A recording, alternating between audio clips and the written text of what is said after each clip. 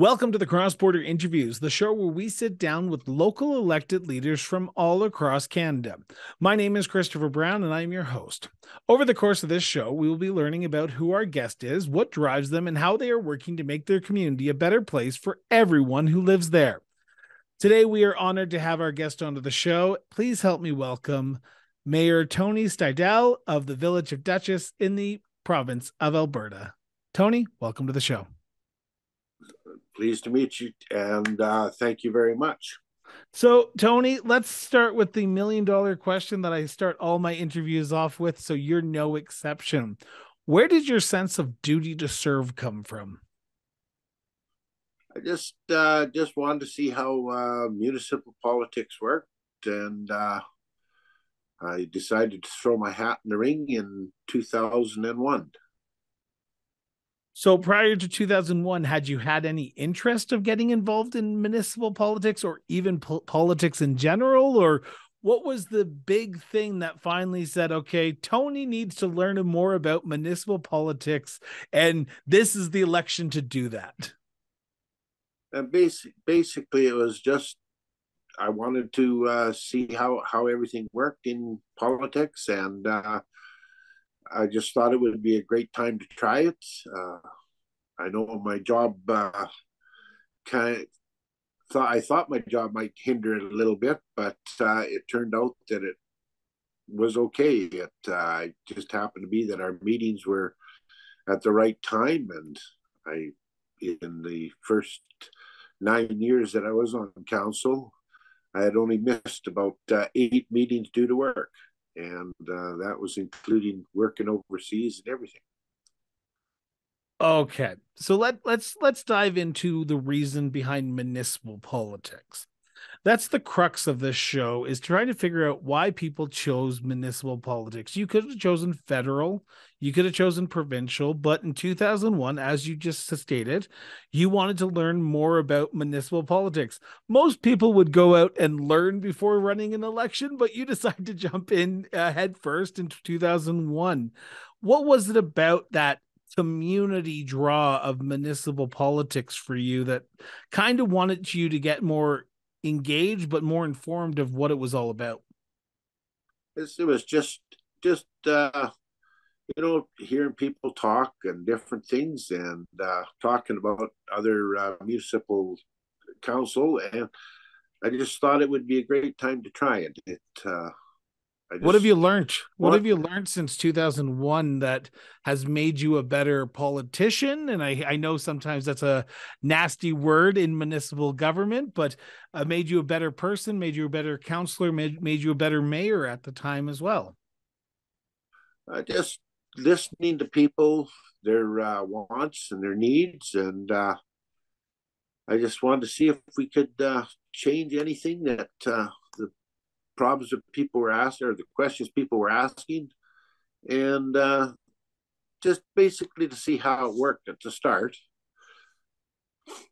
Were there more micro issues or macro issues? Were there more issues about the village in general, or was it about healthcare, education? And in previous elections, like the most recent one in 2021, are some of those issues still around because you're still trying to grow and trying to move the village forward? No, I think there was no real pressing issues from anybody. But over the years, I just learned.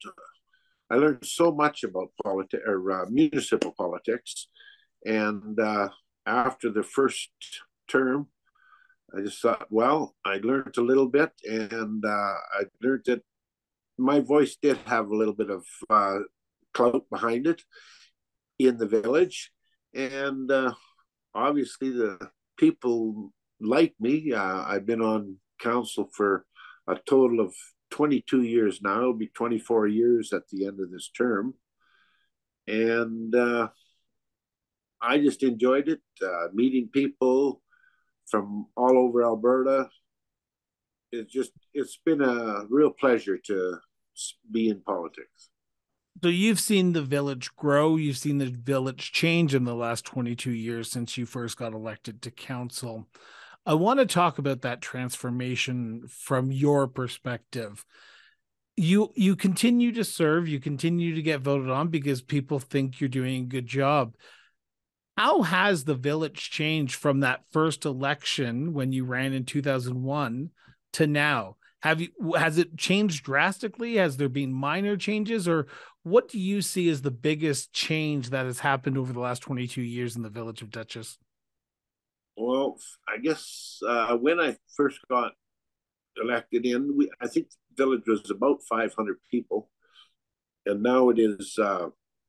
The last census was 1,052, and people were bringing concerns. They wanted more facilities. They wanted recreation, and just other things to do.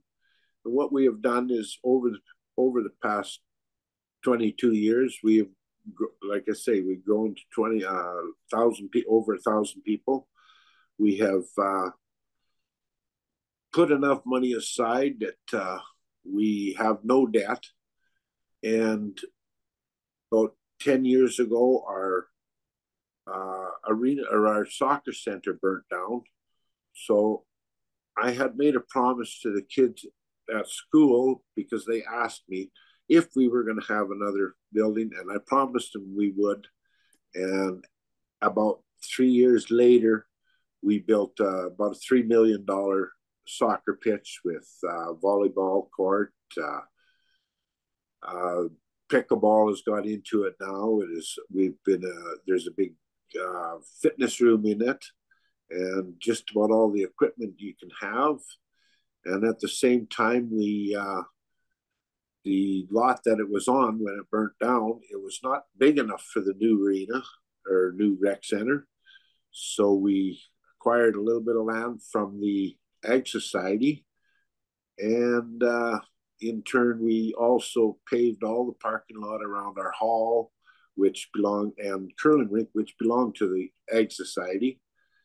And we put in a couple playground areas for the children, and we put in a couple new subdivisions. The one I live in, it was just a small one to begin with, and since then we did two extensions to this one, and we did another one, and I think there was about 20 lots, 25 lots, and we only have about 4 lots left. And we have another developer that has come in, and they've got quite a big area, and I'm going to say there's got to be about 25 to 30 houses in that one.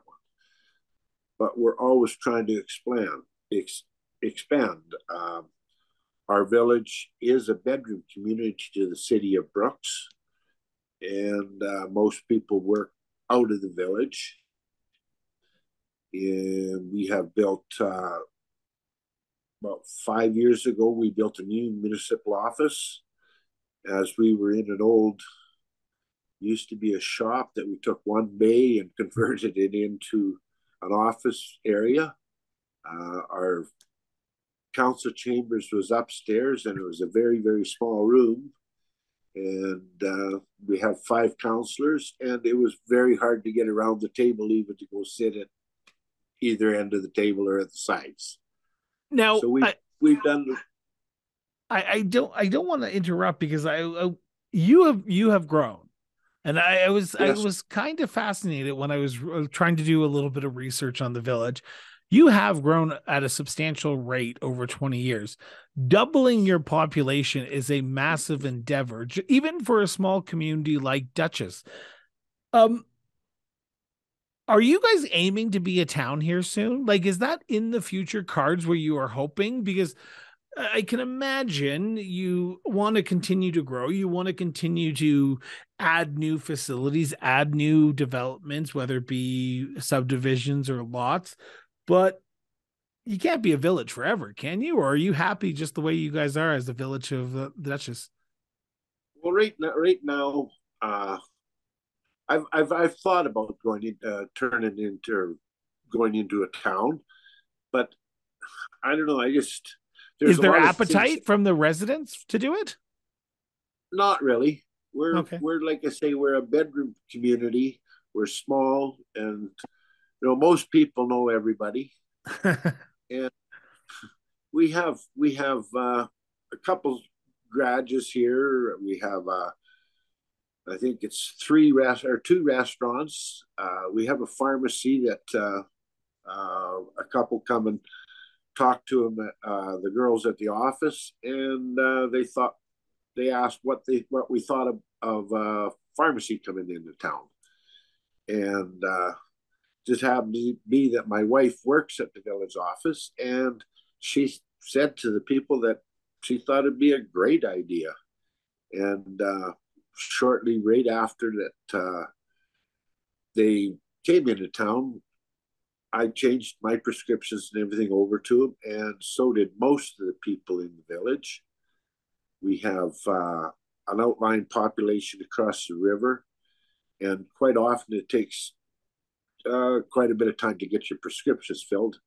And they've all changed over to our pharmacy, to the new pharmacy here.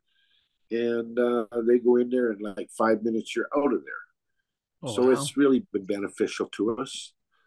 Um, we've got a convenience store, and South Country Co-op put a card lock service station or station in the village, which has really helped a lot. And I know that the consumption here of fuel and stuff is quite large, because I was on the South Country Co-op board for 3 years. I just resigned because I just wanted to start cutting back, and it was a very good board to be on.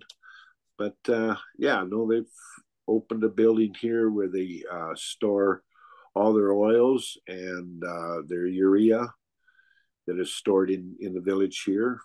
We have a trucking firm, gravel hauling firm here. So it's just it's been exciting, because at one time a lot of the roads weren't paved, and we have all our roads paved now. We have expanded our our sewage treatment plant, or sewage treatment. We built a new lagoon. In the time, we have joined the regional water from Brooks, which is, at first we were very apprehensive of doing it, and because we had our own water treatment plant, and it actually in the end it turned out that it was a good thing that we did it. Oh, that's awesome. I want to ask a question about your role as mayor, because if I'm not mistaken, and correct me if I'm wrong, since I believe 2000, I want to say 2007 or 2010, the village elects only councilors, and then the council votes for the mayor position, right? That's correct. Okay. I just wanted to make sure that I got that before I ask this question. Excuse me. Um, I want to know from you, how much duty and responsibility do you put on your shoulders to make sure the issues that are presented in front of council, the issues that are brought forward to council, help move the village forward at all times? Because I can imagine there are probably issues that your village deals with on a regular basis that aren't pressing. They are more administration than governance. And you have to decide which one goes to council and which one administration can handle. How much of a responsibility do you put on yourself to make sure what the mayor, what council is voting on is truly what needs to be voted on? I probably put quite a bit on myself. I have, for the best part or most part, I've had very good counsel that backs me, and if I can, I listen to what they say, what they have to say, what issues are coming in, because they come in through our CAO, of course, and we just sit down and we talk very reasonable, that and see what we can do for these issues that are brought up. And do you find yourself respectfully asking questions that need to be asked? Because I can imagine in a small town, everyone knows who you are. You can't go to the pharmacy without people not knowing who the mayor is or who you are. How much respect do you put on that ability to have people come up to you and say, "Hey, Tony, I have an issue. I need to talk about this issue. We need to sit down and have this conversation because it's the most important issue, whether it be a pothole, whether it be land use bylaw, whether it be planning, whether it be this, that, or the other." How much respect do you put on yourself to make sure that when you're out in the community and someone approaches you, you listen to everyone and their concerns, even if you agree with them or don't agree with them? I do listen to all the concerns that come in, and then of course, we have to weigh them, which ones are relevant and which ones aren't. I know Is that at hard? times I have to ask, is that hard? Because I can imagine you think you know what is relevant and what is not, but I can imagine the residents who have these issues believe theirs is the most relevant issue. So is it hard to try to weed through what is really relevant and what is something that can be dealt with other ways than the government's intervention? yes, that I guess The one million dollar example that question. it is one. I guess one example is that let's say you have barking dogs, and the first thing that That's an when issue something in Duchess? What are you talking about? you That's not ask, an issue in Alberta. Come on. I think that's an issue all over. But we just one of the first things that we'll ask them, or I ask them, or the office asks them if it comes into the office, is have you talked to your neighbors? And to me, that's a good starting point. If they haven't talked to their neighbors, well, they should just talk to them. Just say, your dogs are a little loud, at different times of the day or night. And I mean, you gotta. I think that sometimes it has to be worked out between neighbors, and then if not, then we have our CPOs that we pass it on to, and they'll go talk to the residents,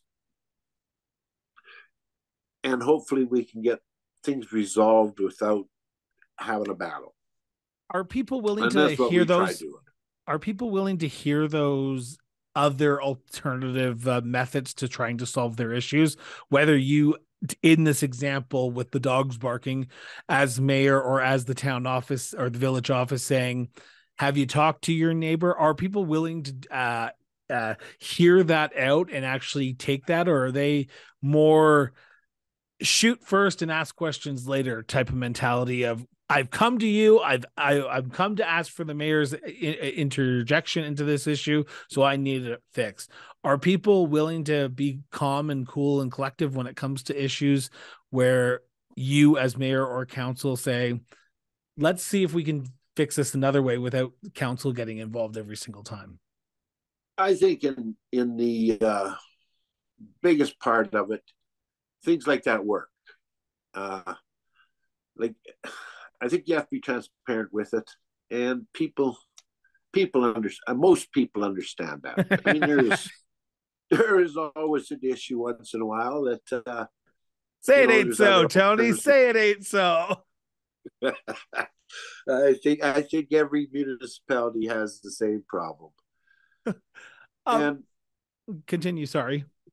no, I was just going to say, and it just there's a lot of things. I mean, in regard to taxes, I mean, we've been pretty lucky that we've been a very fiscal councils, and this has been on prior to me being on council, being a small town that we only have the only income, most of the biggest portion of our income is from residents. I mean, because we don't have a lot of commercial, and you just have to be fiscally responsible. And I think it's worked over the years. Has it All our been roads are harder? paved. Has it been harder to be fiscally responsible in the last few years? Because it I'm not bursting any bubbles right now, Tony, and I'm not trying to put you on the spot here, but cost of doing business has gone up. Cost of doing infrastructure projects has gone up. The cost of living has gone up. You are seeing this firsthand as mayor of a small community.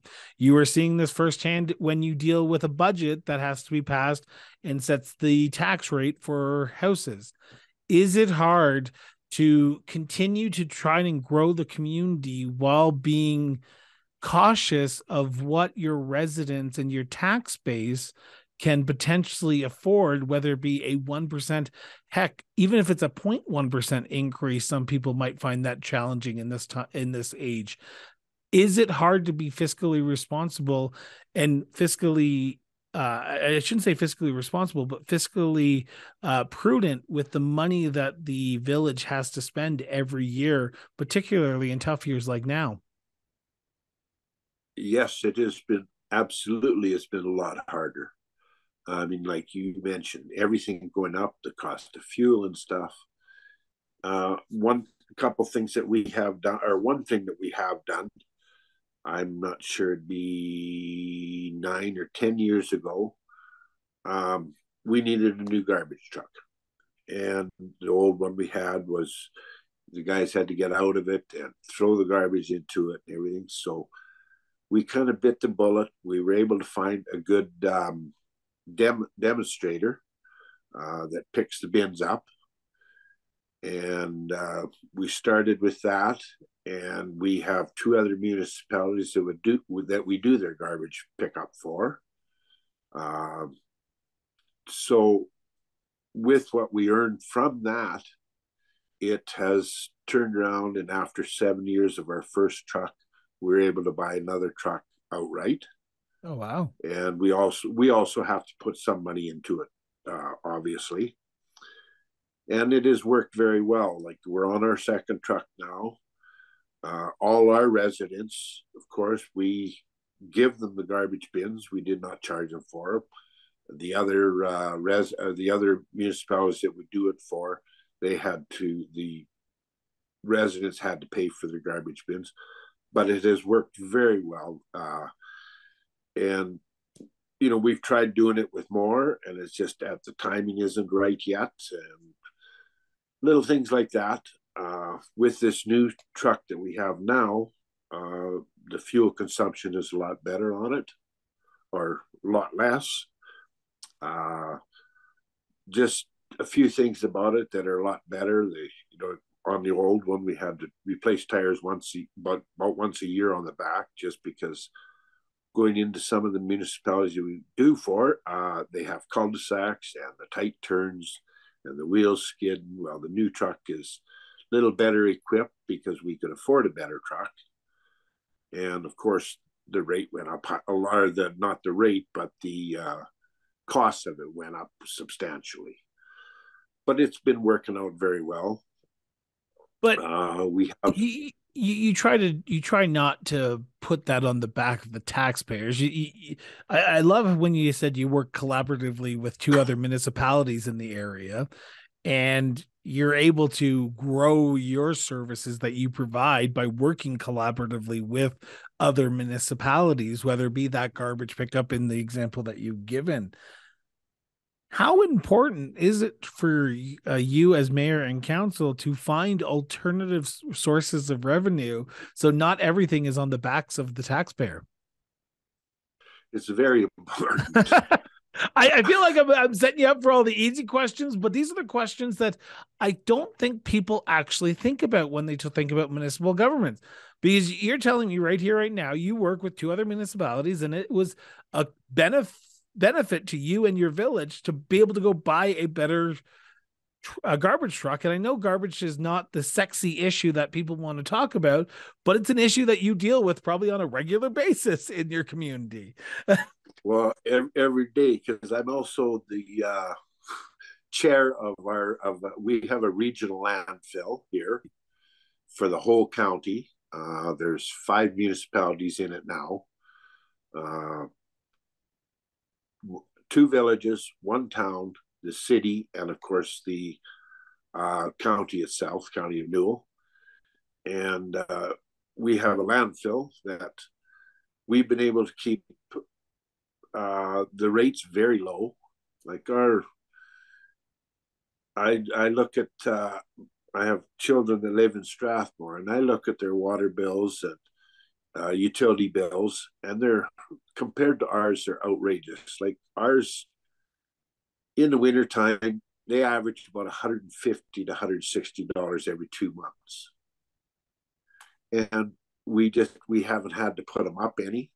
I mean, I guess we have tweaked them a little bit, but it's very, to me, it's a very affordable rate where I don't want to say the city, but or the Oh, trust me, town. I know the city of Calgary because I get the bill every month, and I'm the one in charge of paying that bill. It's not affordable, man. And like where my two of our children live, theirs is like $350 a month, which is outrageous. And like I feel like that's like an Olympic size swimming pool that they've been using if they're paying $300 a month. But some municipalities do that, right? Well, and ours with our water, if you use, I'm just going to use an example, 30 cubes of water, we don't charge 30 cubes of water that's going down the sewer. We just have a flat rate of for our sewer, so we don't charge anything that goes into the sewer. It's something that we've never done, and hopefully we never have to do it. But it's one of the. Go ahead. We paved all our roads in town. And I know we have a $500,000 one to do this year because of groundwater underneath it is breaking it up. And we've tried a couple fixes on the corners. We put in concrete. Part of it is a concrete, which has helped. But the water that's coming up from underneath is the issue. So this year we have to put in storm sewer along that one street. And that's $500,000 is a big hit. And correct me if I'm wrong here, Mayor, but I'm assuming that's not the only hit you've received over the last few months. Please correct me if I'm wrong here, but the village is under RCMP, right? But you don't get that bill, that the back pay bill, but you just got a bill from the RCMP if you're under RCMP jurisdiction, correct? That's correct. And I think it was 2 years ago or 3 years ago when they come out with this, or 2 years ago when they come out with the retroactive pay. I mean, when we got hit with I think it was about a $30,000 bill, and it's up to $60,000 in the last couple of years now, and that is pretty hard to swallow, especially when we're funding other things like the Ag Society. We fund money for the Ag Society. And it makes it tough. We're hopefully that we can get this corrected. We pay for 2 peace officers. We just have them so many hours a month, and they continually do patrols out here. And the RCMP, they've started doing a lot more patrols because not so much in Duchess here, but crime is gone up all over. And it is due, I think, just because people can't afford anything anymore. So the crime has gone up. We don't normally have too much crime here, but the RCMP, they come out about every 3 months and just come out to one of our council meetings and tell let us know what they've investigated in Duchess and what they haven't.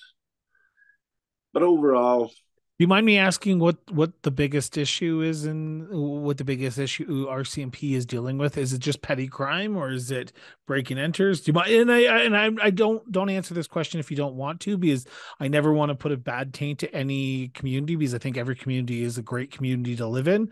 I find it a fascinating story because you're the very first mayor to be able to openly say this to me, and I've been wondering why, but I'm just wondering from your perspective, what are the major issues that the RCMP is dealing with right now in Duchess?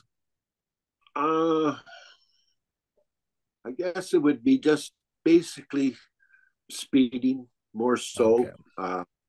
The peace officers, they sit, they come out and they sit close to the schools and to the recreation facilities, and that's probably more it. I don't know what the RCMP find after they stop somebody for a stop sign violation or loud exhaust or whatever. If they do find sometimes other things that are that Yeah. aren't right, and I don't want to go into it too much, No, but no, but so I'm gonna change up a little bit of I'm gonna change our direction of a conversation here now, and because I am cautious of time, because I just realized we're at the half hour mark already, and I want to make well, sure I get. I know that's the great thing about these shows. It's just a conversation. You never know how long things pass. But I want to turn to the village as a whole, and I know we've been talking about it a little bit, but I want to go more uh focused right now. And I want to know from you, as the mayor of the village, in your opinion, not a motion of council, not a direction of council, but your opinion, what is the biggest issue as of recording this episode facing the village of Duchess? that's a tough one. Issue or issues, and you can name one or two. I just want to know what what you see as the biggest hurdle that the village has to get over the next year, next 2 years, next 3 years, next 4 years. I guess I have to go back to just keeping fiscally responsible so we can survive. I mean, small villages. I mean, there's lots that are disillusioning and amalgamating, and we don't want to do that. That was brought up quite a few years ago, and we just felt that wasn't a fit for us, as well as a couple of the other municipalities didn't. So that went by the wayside. Um, So how do you stop that? And I apologize to interrupt, because I find that a fascinating, because we are seeing some communities heading towards that direction. I know I think it's the village of Caroline, if I'm not mistaken. Please correct me if I'm wrong. Here, anyone who lives in Caroline who's listening to this right now. I think the village and the county of Clearwater County are looking at amalgamation or dissolution into the county. How does the village of Duchess stop that from happening? Is it more growth? Is it more attraction of residents? What do you see as the big thing that you need to do as mayor and council to ensure that issue never sees the light of day in your community again? I guess it's just going to the meetings when that was happening here. We didn't want to lose our identity, and I know they always bring it up that I mean, this has happened in many places across Canada where you're going to save money, you're going to save money, you're going to save money. We only have 2 employees in our office and 3 outside staff. And I guess when we get a good snowfall, I sometimes jump into one of the pieces of equipment and I go plow the roads while the boys are hauling it. And we were worried about if it was taken, if we did amalgamate with the county or the city of Brooks, we people wouldn't get the service that they're getting now, because after a 6-inch snowfall, like I say, with me going out there, the last one we had as an example, We had 6 inches of snow, and two of the boys, our foreman was on holidays at the time, of course, and the two other employees that we do have outside staff, they started about 7 in the morning. I went about 8:30, and by 6:30 I was home, and we had all the streets plowed, cleared, and the alleys done as well, and parking lots at the rec center and by our hall and the fire hall. They were all done. So Wow. we, if we amalgamated, I just don't think we could give the services to the people that we have now and keep them at the rates we have. And that's the big thing, right? Keeping rates low, and particularly in smaller communities, is always hard when you amalgamate into a larger city, which means the services now have to go further to be provided. I want to talk about the role of the village and the individual issue. And I want to ask you, as mayor, how do you balance the individual issue with the needs for the community? Because if I go talk to 100 people in your community today and I ask them all what the biggest issue is, they're going to tell me, I need a new park in my area. I need my street paved. I need a pothole fixed. I need sidewalks. I need this, that, or the other. Now, you as mayor understand that you have a finite amount of money each year. You cannot spend more than you have. You cannot run a deficit like the provincial government or federal government. So you as mayor and council have to ultimately pick the winners and the losers of the issues that are presented to you in front of you each year when it comes to budget.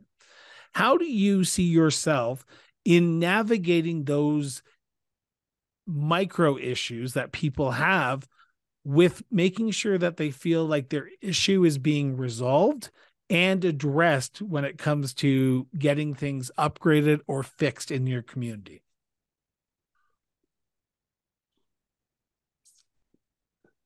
That's a good question. Because I can imagine you hear about potholes 24/7. Like, especially at this time of year when we're recording this, you're probably hearing about potholes, potholes, potholes. As much as you want to probably not admit it, there's probably potholes that people get upset about. You can't go fix every single pothole, can you? Well, certain times of the year you can. Other times you can't.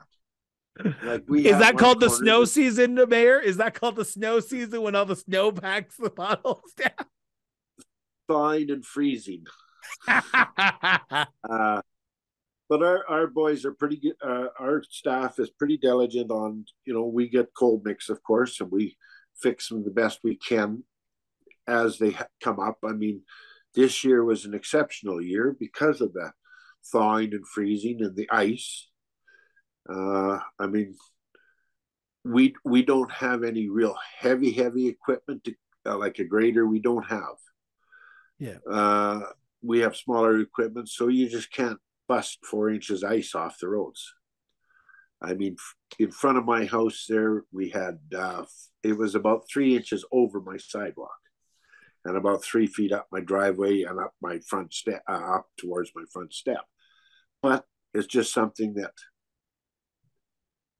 I think everybody was to the understanding this year it was an exceptional year because it did happen. And we haven't had that happen before because our streets were cleaned quite diligently, immediately. Our foreman, he gets up at 5 in the morning and we'll start doing the parking lots and stuff like this. And it's, I don't know. Is it hard to say no to people in your job? Because I can imagine there's probably people who come to you with very bright-eyed, great ideas, like we need a pool, we need this, that, or the other. But you have to be the realistic one and burst the bubbles from time to time and say, unfortunately, unless everyone wants to pay an extra $1,000 a year for taxes, we are not getting that pool or that new facility or that new playground that everyone's been hammering for. Is it hard to say no as mayor? Yes, it is. We have one. Well, we have a provincial road that runs through the village, a railway avenue. And sometimes it gets to the point where if a lot of heavy traffic comes through it, they're a little noisier. And we have people that have talked about putting a sound barrier up. And it's a $500,000 or $250,000 to do something like that. And I guess I just have to tell them that we can't do it because there's no way that unless you want your taxes to go up, somebody has to pay for it. And it makes it tough because there's the other priorities. Maintaining our streets and our infrastructure is probably our biggest priority. Sewer, water, and things like that. I mean, it's anytime you have to do a sewer line, and water line, they're deep, so it costs a lot of money, and you have to when you dig them up, you have to haul all the dirt out, and you have to haul it back in because there's just no place to put it. And we've been pretty fortunate that way that I think people are pretty happy here. That's good. Because we are, excuse me, because our taxes are. Sorry, I'm assuming you were about to say because your taxes are low. I want to turn to my last segment now, and this is the fun segment. This gets a little bit to know about what I'm about to go do in the village of Duchess when I come and visit in a few weeks.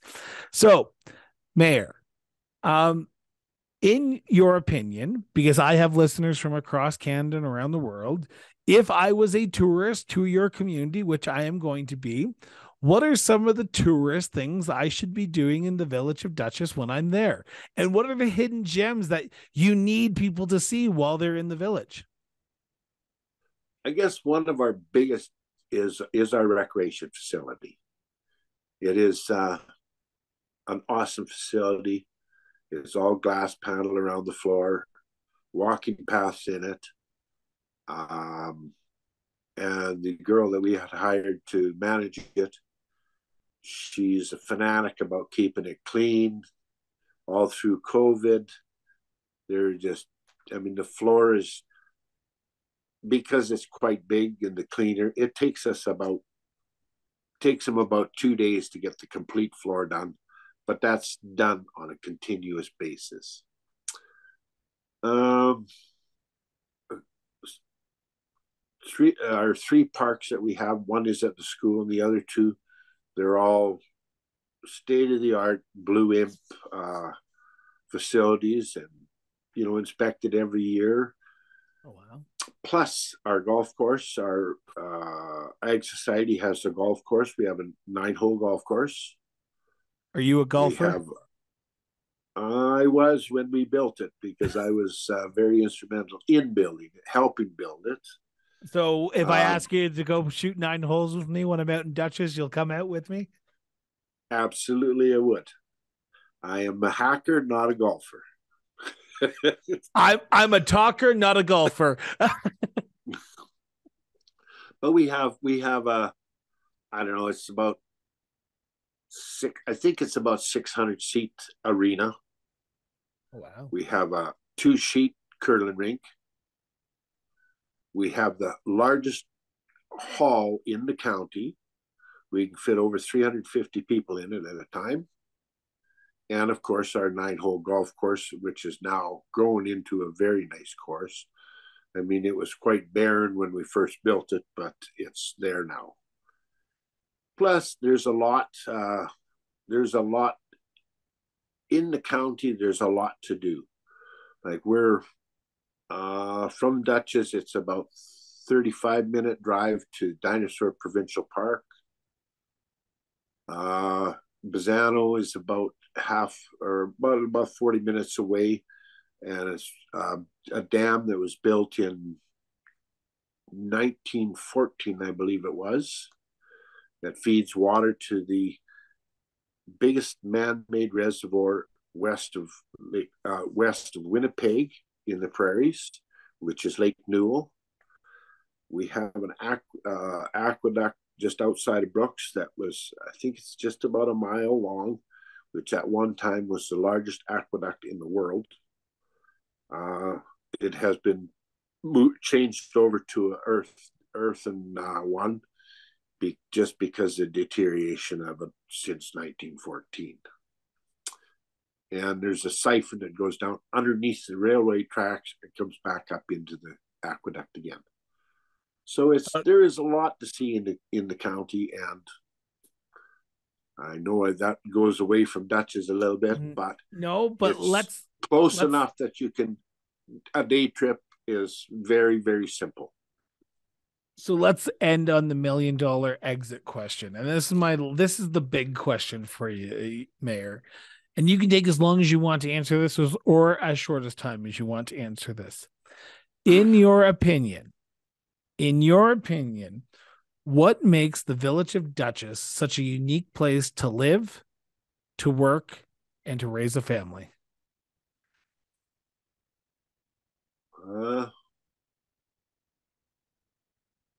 It's nice and quiet in Duchess for the biggest part. There's not usually a lot of parties going on. It's like I said previously, it's a bedroom community, so the people that live here,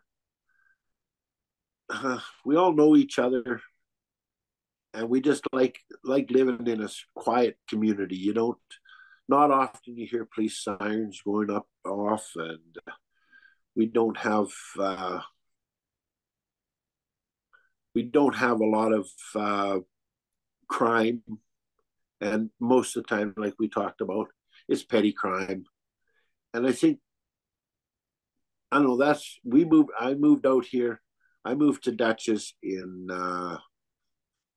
1976 from Brooks, and I'd never want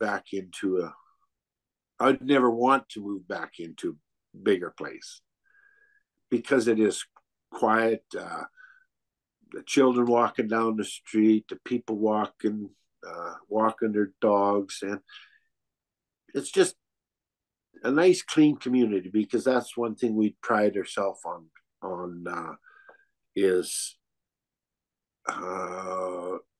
keep getting the people to keep their yards clean, because we do have an unsightly bylaw, and we enforce it. Or we have it enforced. No, Tony, I want to thank you so much for doing this. This has been an honor to sit down with you for the last 45 minutes and chat with you about your community, about your role as mayor, and about the issue that is facing your community. And I appreciate you taking time out of your busy schedule and doing this. It was greatly appreciated. It was my pleasure, Chris, and looking forward to that golf game. So with that, I want to remind everyone, go put down social media for at least 10 minutes a day and go have a conversation with somebody. It helps our society, helps our democracy, and it helps us be better people. So with that, this has been the Cross Border Interviews with Chris Brown. Have yourself an excellent day. And remember, everyone, just keep talking.